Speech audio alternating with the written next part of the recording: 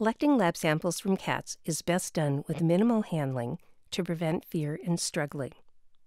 Make the cat as comfortable as possible, allowing the cat to remain in the most natural position possible and without stretching or holding legs tightly. Have a blanket or something soft for the cat to lie on, preferably one that smells like home. Thicker non-skid fluffies placed underneath the home towel are best for arthritic and underweight cats to provide soft padding underneath them. Cats can also be gently wrapped in a towel to help them feel more secure. The American Association of Feline Practitioners recommends that senior cats have diagnostic tests, including blood pressure measurement, venipuncture, and cystocentesis. Many clients prefer to watch collection of these lab samples. Having the owner present eliminates the worry about what is happening to their cat in the back.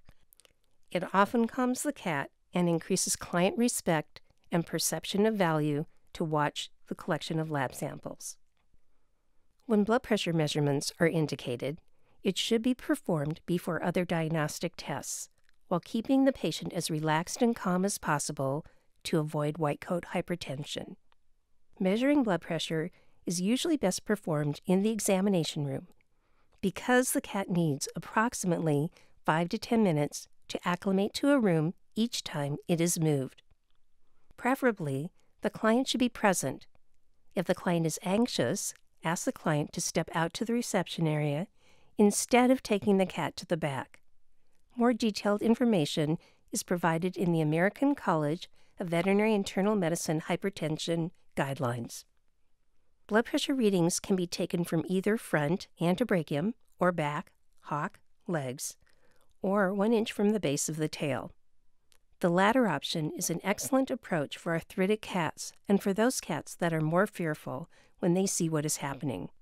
If using either front or back leg, instead of pulling the leg forward, place a hand gently behind the leg, for example the elbow, and push the leg forward to keep the cat more comfortable and to prevent the cat from withdrawing the leg during the procedure. Blood pressure measurements should be taken wherever the cat is most comfortable, whether it is a lap, in a carrier, or in some other comfortable place. CatProfessional.com is an excellent website providing pictures and more information on blood pressure measurement.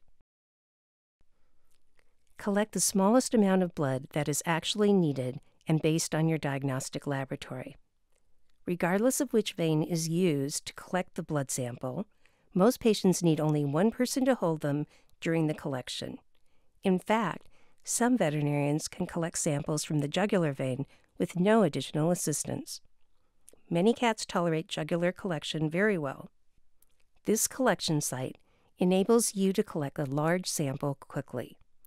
Other cats prefer not having to see the sample collection and better tolerate collection from the medial saphenous or the cephalic veins. Using a butterfly catheter will prevent collapse of these smaller veins if a large blood sample is needed. Urine should be collected by cystocentesis, except in very rare cases. Hold the cat in as comfortable a position as possible, without pulling or stretching the legs. Although most veterinarians and technicians prefer placing the cat on an examination or treatment table to perform the cystocentesis, the procedure can also be performed with one person holding the cat in the lap. You can download an article on cystocentesis in cats, which is free and available also at catprofessional.com. This is an excellent educational resource and illustrates how to perform cystocentesis with the cat in different positions. Once these cat-friendly handling techniques are utilized at your facility, the vast majority of cats will respond favorably, and you, your team, cat owners, and of course cats will benefit from your newfound methods.